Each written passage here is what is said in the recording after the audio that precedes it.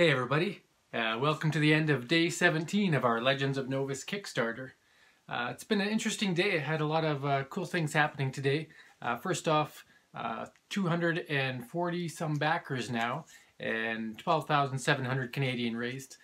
So still sitting at about 37%, not a huge increase, but we are seeing a bit more increase in the number of followers to the project, which means maybe people just aren't ready to commit yet, or they want to hear more about what's going to come in the podcast or in potential website posts, or even at the Gamma Trade Show on Monday. So I think there's a lot coming for Novus, but in terms of actual increase in backers, it's not been too much of an increase yet, so who knows what the next few days will bring. Keep in mind all these podcasts are completely unscripted, so it's me just trying to roll off the tongue, trying to be natural and let you guys know this is all genuine. This is me trying to share a game with you and share it with the world in its most genuine form, and that's from the ground up. So in light of that, I wanted to talk a bit about how the game started and where it's gone from here. And you may have heard some of that on some of the podcasts. Some podcasts will be coming out in the next few days. There's one from, the one from We're Not Wizards, which was released today, and I'll include a link to that at the end of these update notes. But there's also a podcast coming from the Game Leaf. I apologize if I pronounce that wrong, but I'll put it right in the notes as well. And then there's going to be another one from the Brawlin brothers, and they do podcasts about board games and the community all the time. So that'll probably be released on Tuesday. So lots of cool things happening. It's been really exciting to be able to talk to all these different individuals in the gaming world and share my feelings about Novus and where it started. But just from a personal note, from me to you, Legends of Novus started right here in my house at my kitchen table after an experience at a local game store, playing a game of Munchkin and deciding Munchkin was not the game for me, but it inspired me to want to build a better game. A game where you can do essentially D&D and fantasy gaming in a deck and go from there. So originally Legends of Novus was just a card game. It was just a deck of cards that people played with, and if you watch the first video that I have on YouTube linked of the GameSmith's playtesters, or I think I have it linked in one of my blog notes, but you'll see that they played an entire game for about 2 hours with just a deck of cards that they shared. And what I discovered from that and what they helped me identify is that there needed to be more. There needed to be more differentiation from Munchkin itself, because that's not what my game was intended to be, and more exploration. And so that's where the world map came into play. But not only did the game concept change, the name changed as well. So originally when I put this game together, I decided to call it Champions of Curth. Kind of an alteration of the name Earth, and instead of the word Legends, it originally started with the name Champions. And then a game came along on GameCrafter that I read about called Legends of Curth, I believe it was called, or Heroes of Curth. And that just made me have to scrap this entire idea and figure out something new. And that's where Legends of Novus was born, trying to think of a new world, a new place, and kind of Googling up different words. And decided to look up the Latin word for new, and that's what Novus was. So it's a new world, Novus, and instead of champions, becoming legends, because that sounded even more heroic and exciting. And Legends of Novus started as a magic set editor site where I put all the cards, ideas that I had in my head, and put them into this magic set editor website from, I can send you the link to that too, because it's a really good game design website. You don't have to use it to build magic cards. You can use it to build any cards you want, and they automatically print at the right size, which for a new game designer who didn't yet have Adobe or Krita or any of that stuff, it was fantastic to just get my head onto my cards. So I'll show you a picture of that here. Hopefully I get that timing right, because I don't have any printed cards like that anymore. But from there I decided I needed to have my own graphic design. It couldn't be a magic card backing. So I came up with an idea for a hexagonal card, believe it or not. And looking at it now, it looks pretty ridiculous, but this was my original creature card design. A lot of text box, a hexagonal image for where the art would go, and the rest just kind of look magic-esque. So I strayed a little bit, but not as far as I needed to. And that was the same for the reward cards or equipment cards. That pentagonal image on that one. So each card type had a different shape around the art.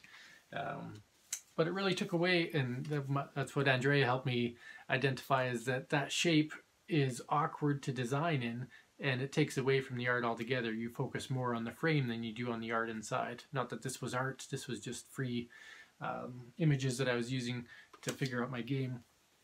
But that's what it was. And then the original creature cards, my very first creature cards, or not creature cards, character cards, I had designed my own art for, and realized that I'm way out of touch with the artist I once was. I actually really was a decent artist back in the day, but I don't have the time or ability to both design a game and do the art for a game. So here's an example of some of my 5 art pieces. So that's me trying to design my own images and realizing, no, that's not the kind of game I want to have. So from there, used some freeware art from the internet, and this was my original character card designs, and it wasn't with a booklet at the time. It was just a character card and the 9-box sheet of paper for where everything went. And a lot of the concept of the actual classes remain the same, still the 5 core classes, and they each have a static ability and a triggered ability, but everything else has evolved since then. But even back then, the idea of dual classes existed, and where you could become a fighter to become a fighter mage, or you could become a druid to become a druid thief, or whatever those things are with their specialized names.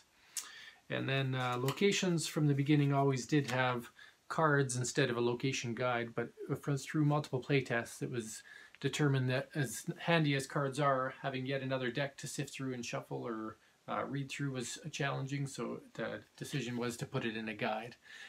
There's still the potential that the game box could come with a guide and location cards, but that depends on if we can far exceed the actual initial funding goal, because it will cost more, but the more copies we can sell, the more we can create for the game itself. And then from that initial design, here's an example of an encounter card or an adventure card back in the original set. So again, that was a different card type, so I had an oval instead of a hexagon or a pentagon. But that idea has been totally scrapped. And then we evolved to kind of a... Oh, I do have an example here of the next phase, which returned back to a more magic look. So again, the square text box, the armor image we still use, and those icons we still use, but not that very uniform frame.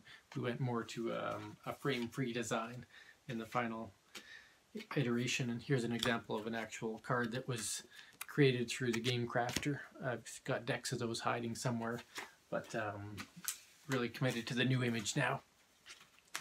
So here's an example of progression chart of the creature from start to where it's come to now. I'll pop that image on the screen because it's not printed out, it's just a bunch of digital images together, but you can see from start to finish kind of how we've come along.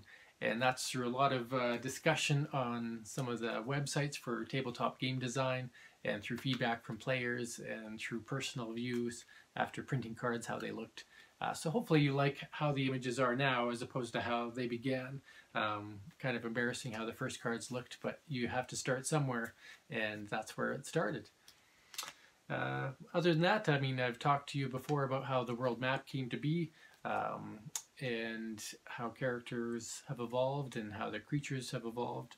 So lots of growth in the game since it began, and that was the beginning of Novus. What else do I want to share with you today?